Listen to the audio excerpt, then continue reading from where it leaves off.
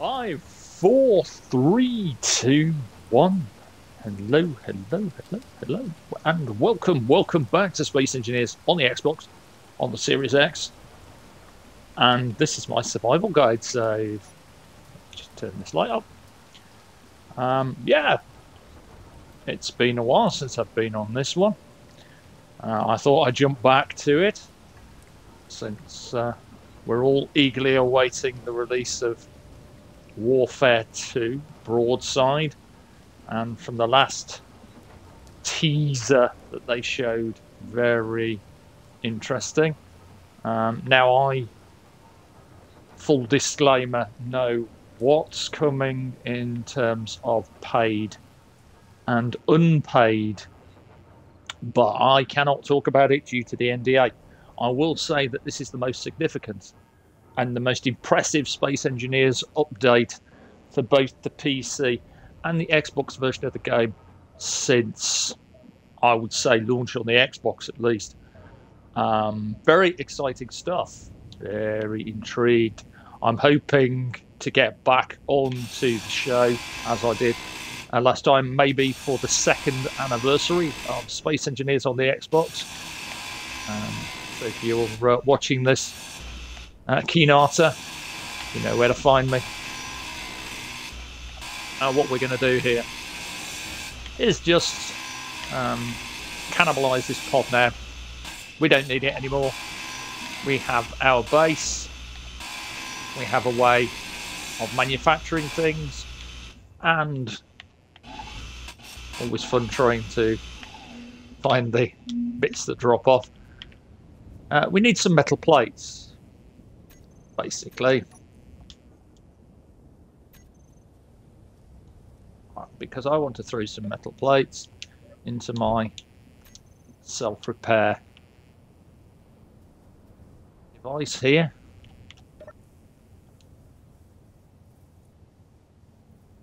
My welder's on. Yeah.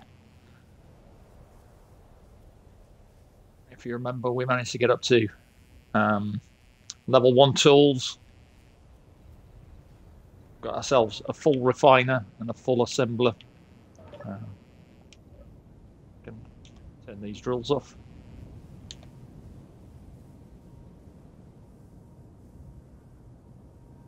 Retract these pistons for now.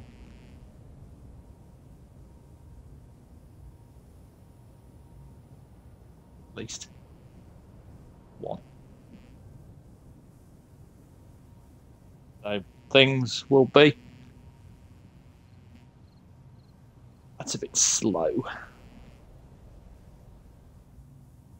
Don't matter. I can leave it running. So, back to the pod. I am running with progression. And one thing to do is just check if, as you grind something down, if you can rebuild it. Sometimes you unlock things.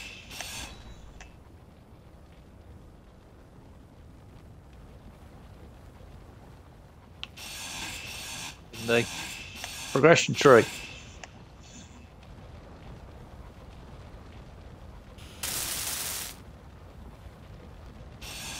I'd already unlocked stuff involving that. It's been a while since I've been on this save, so it's been a while since I've been on survival as well. I've been building ships in creative, obviously recovering from Christmas and New Year, and a stomach virus, which was unexpected and unwanted. At least it wasn't COVID, which is good. I've had one brush with that thing. I don't really want another one. Thank you very much. I am double vaccinated and boosted, so yes, you can still get it, but the effects will be much less, honestly. It'll still put you through hell if you roll the dice unluckily, so my advice is, get vaccinated, get boosted. Don't play with your life. Don't play with other people's lives. This thing is not to be laughed at.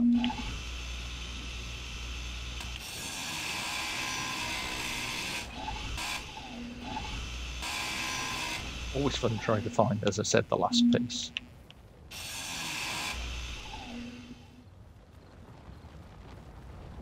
Some of this stuff. Just here, so I've got bits and pieces to play with.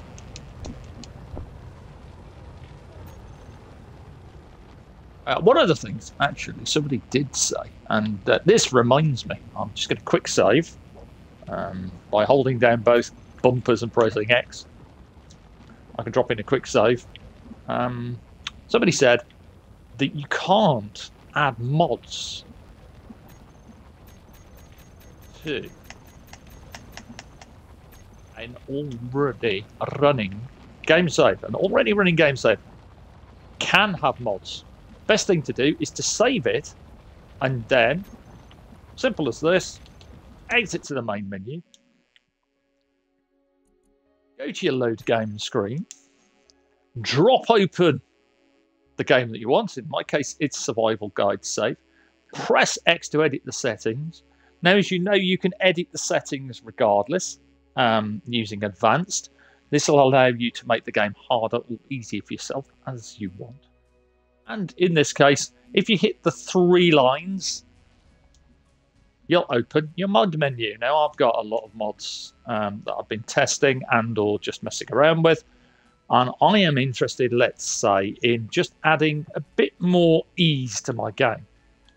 So let's say I want to add Galax synthetic materials. I select it with A. I press X to OK it. I press X again to OK that. And Bob, press A on my Survival Guide save. It'll check for mod updates and it will download the mod. And now it will add that mod into your save. Now, if you're using, say, like thruster mods or whatever, and you no longer want that mod, make sure that you get rid of all instances of a built thruster or the ship that it's involved with. Basically, I wouldn't leave it to chance.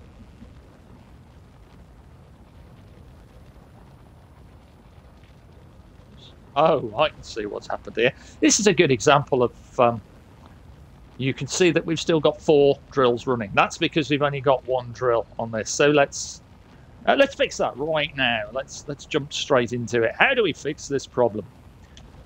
We can turn 1 drill off, but all 4 are running. Well, we could make a brand new drill group. So let's make sure that drill's running. Let's open up our control panel. And let's see our drills. Here's all our drills, look. And we already have a group called drills. So if we select that group at the top, you'll see that our group is there already. So what I may not have done is I may not have added drills as the group to the D-pad. So the easiest way to fix this, hold down the button and clear the slot. So hold down up and then press X and you'll clear the slot. Then hold down up again, go to the groups. This time we have drills, toggle block on and off, and there we go. Perfection.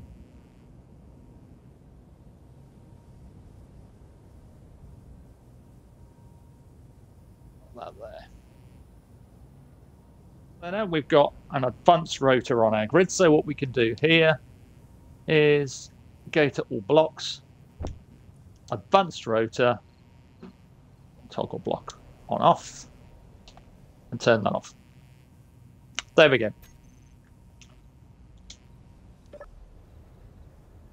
And we should also be able to go into our assembler. Let's just drop off the edge here. Make it easier. Our production system. And you should see the Galax synthetic ingots. And Galax synthetic ingots require gravel. And this is one I like, Galax synthetic ingots, because you can use your gravel to turn into ingots. Now, it doesn't break the game because it doesn't give you a massive amount of the later game resources, but it will ease things up a bit. So if we go to production and we queue, say, I don't know, 100.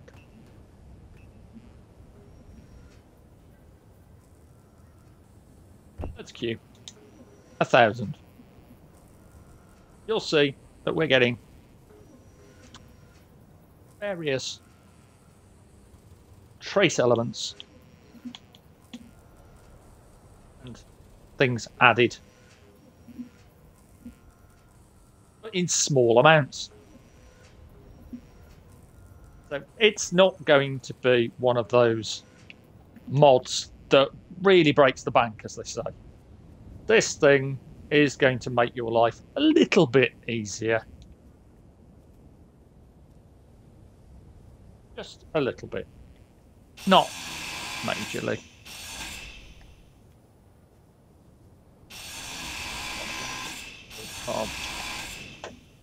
There's no rhyme or reason to taking this thing apart, but we don't need it anymore, and it's just being a pain just sitting there. As I always like to do these days, is I prefer to build my own rover or even little flyer to go prospecting. You'll see that because we've got a lot of ice in the local area. We looked out with this save, if you remember, if you've been following this new player guide. If you haven't and you're just getting started, then go back and watch my entire new player guide series. I will leave that playlist in the description of this video. I'm not sure whether or not to put this under the new player guides. I suppose it still counts. Best thing to do when you're trying to break one of these down is wait until the block actually appears in your little sidebar. And then you could grind it. Keep an eye on your stats as well. Keep an eye on your energy. Keep an eye on various things like that. Since you're playing in survival, you don't have the luxury of being immortal like you are in creative.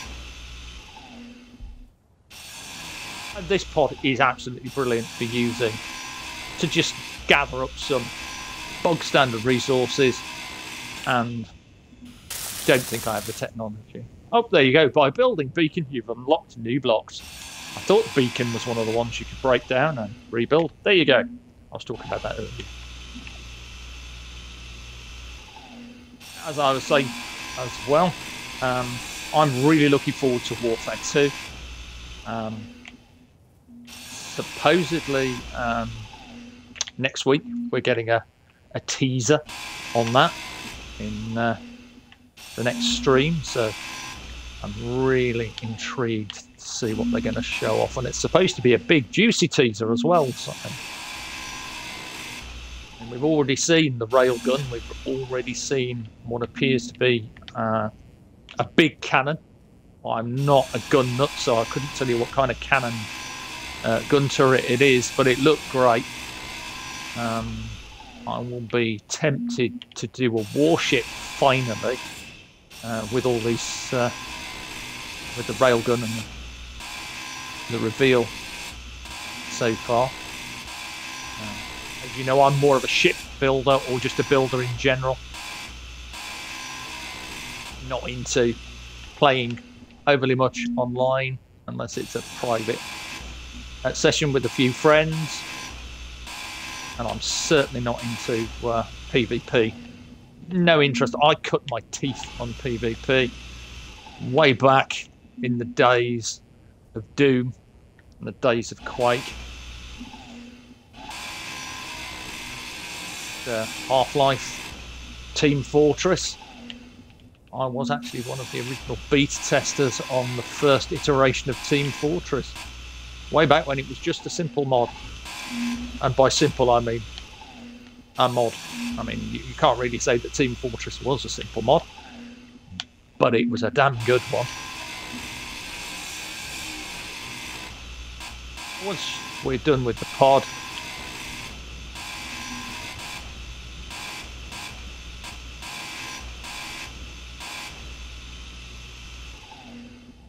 we'll about do some other stuff.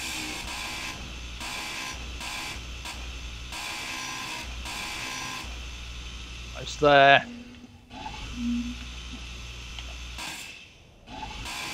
The last few some pieces on a thing, and of course, when you're building in survival, you are. There we go. I don't think there's anything left. Last thing for you want to do is press your entry button or whatever you want to call it. Pop open your GPS tab, look for your respawn pod, and just press Y on that and get rid of it. You don't need it anymore. It's gone. You've got your base. You have your base. Waypoint. Everything. Anything is there. I'm going to stock up a bit more metal plating, I think, in this cargo container. There we go, 158 times. Metal plates. And then the rest can go into this cargo container here as part of components and so on. Got 3 hydrogen bottles full as well. So we'll scrap metal. We'll go into the cargo container. That will get pulled into the refinery and remade into something useful. And now, what we want to do is we want to look at, again, we've got Galax synthetic materials. I'm going to keep another couple of grand's worth of that. And I want to look at potentially, let's see, can I make any more new tools? That's the question. Can I go up to, yes, because we've got what we need via Galax synthetic materials, we could actually go up to level 3. I believe. Just let me make sure I haven't accidentally left anything on. No, there's no creative mode tools active. So we could push our production to the tools and things to level 3. Now you might say that that is a bit cheaty, but again, it's depending on how you want to play. If you've just started out on the game and you want to make things easy for yourself, then Galax synthetic materials works really well. I added it as a specific way to show off how to add a mod to a game that's already running. And I've already shown you the make work part of survival, as you know. Again. Again, one of the things that people always ask me is how to find the ores. Well, we've found a bunch, if you remember. We were really lucky in that cobalt was literally on our doorstep, just over here. And this is a great example of how to spot patches of ore. One, you need your drill out. And you'll see we've got silicon there on the surface, sitting there quite happily. Cobalt was and is still down here, quite a distance. Put the light.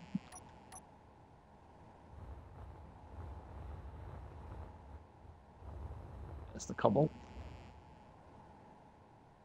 A lot of stone as well.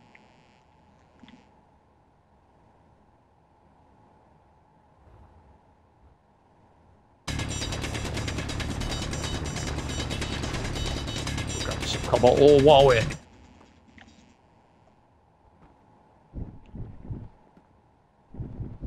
And a bit of stone. But mostly cobalt. Bear in mind, as I've said before, cobalt takes a while to refine. So it's one of those things you can put into the refiner and then just go and do something else. I've told you in the past, I'll repeat myself, that if you hold down the trigger, you can hold down X at the same time and pick up your stone. Just reorientate myself. So there's another trick as well, of course, is if you want to mine automatically, you can double tap and turn your tool on and leave it running. Then just hold down the X button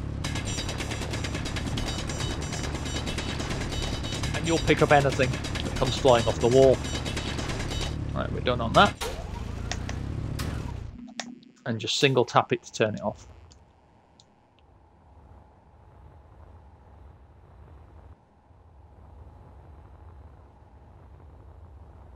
Off we come out into the white blue yonder to our base. And what I was going to say, actually, just before we head back to the base, is this patch here is a great example of spotting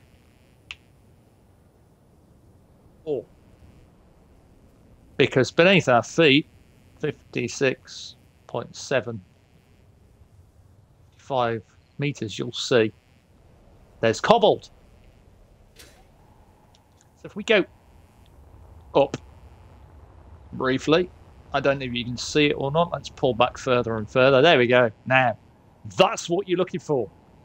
When you're hunting for ore in Space Engineers, you're looking for that. That on Earth-like, that darkish grey against the sparse grass shows you that there is a patch of ore in the vicinity. You won't know exactly what it is really until you get close enough. The drill only has a short range ore detector. This is why we build either a rover, which I'm not great on rovers, I will admit, mainly because I'm not really building them. So until I start building them and refining them and working out how they work properly and how wheels work properly, so on, they won't really be a thing I do overly much. But a little flyer, an atmospheric sort of ore scout, that's a pretty good way of doing it. You could also build an antenna and stick a large grid ore detector on it, just on this HQ, and see if there's any localized ore. Now, as you know, we do definitely have localized ore in this area, so it'd be worth trying that just to see if there's any more. We could also strike off this direction. Just pop open the ore detector.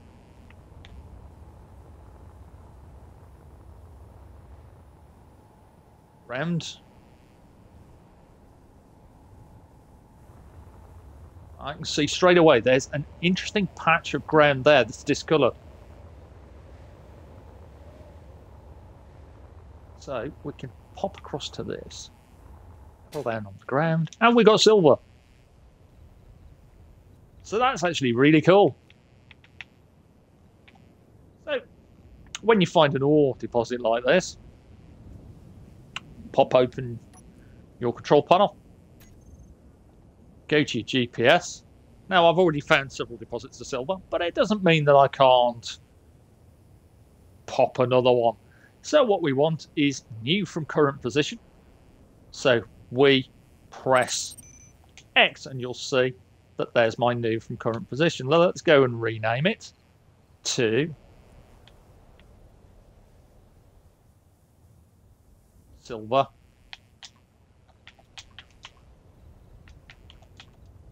3. And that's all there is. Finding ore. It's not too hard on Earth like when you've got patches of grassland like this. I mean, that is a great example of what you're looking for right there. That discoloration that I saw from my headquarters. This is a really great place to be, actually. This is one of the best survival starts I've ever had. Drill away by holding down left bumper, tapping B. Remember that rule. LBB removes all tools or blocks from your hand. Let's throw in the stone. And then we've got 5.36k of cobalt.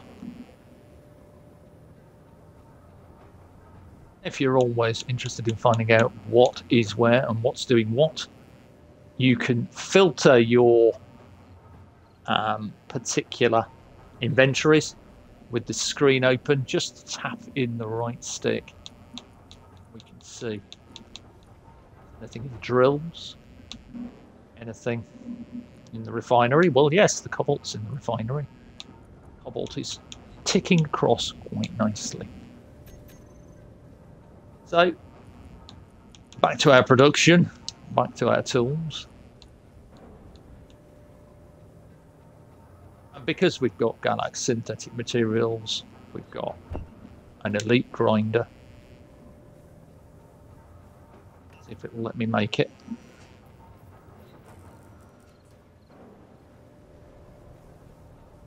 An elite hand drill. And an elite welder.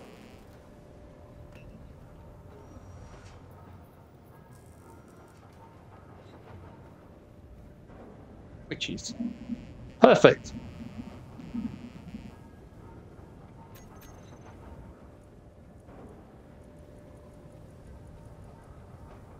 What we could do here, in our assembler, are our 3 new glorious replacements, and we can put these in their place. Then we can go to production on that, and we can go to our assembler, and you should see that there's our tools there. If we now press Y, we will go into disassemble mode. And if we choose our drill, our grinder, and our welder, we've now disassembled our old tools. Don't forget to press Y again, though, and go back to assembling mode. Otherwise, you might find out that you can't make a thing. I've done that. We've all done that. So, we've now got our tools. And because I am fond of moving them, hold down the right bumper and tap the left direction. Your D-pad just makes things nicer. I've used some hydrogen, but that's not a problem. Got a survival kit, and we've got our handy dandy 2 gen. Plus we've got a bunch of ice that we pulled out using synthetic materials, and we've got lots of deposits around us anyway, so that is awesome. If we need any raw stone, well, we've got this drill set up, if you remember, on the timer block, how I showed you how to do it before. So we could quite easily push that drill piston across until we reach about here, and then start the whole drilling process again. So yeah, there you go. That is back to our survival save. We've done a fair bit to clear out the pod. I've shown you a few tips and tricks. I've given you the way that I find ore. And now we have the rather impressive elite hand drill. This thing will drill much faster than the old drill and also has a better ore detector on it, as far as I remember. It is one of those particular things. Here you can see our cobalt is at 58 meters then. Popped up on the drill. But yeah, there you go. That's it. We'll look to expand this particular headquarters in the next one. I wouldn't mind actually making a small base, just something comfortable. I may need to build a second one of these lightning rods, since I am playing with weather enabled and so on. I need to refine a few things, add a few things, probably make this more functional in terms of just controlling the drill itself and the piston. But yeah, that can be for the next time. Thank you very much for watching. Thank you for your comments. Thank you for your support. Thank you for liking. And don't forget, if you haven't subscribed, please subscribe. Please drop a like on the video. And it helps out more than you realise. There will be quite an extensive series of videos coming when Warfare 2 Broadside lands, because there'll be a lot of things I want to talk about. There will be a lot of things I want to show, and there will be a few things that I will make tutorial videos on to give you a head start on how it all works. If that isn't a teaser, I don't know what is. Anyway, as I always say, stay safe, take care, have fun, enjoy the game, happy engineering. Bye for now.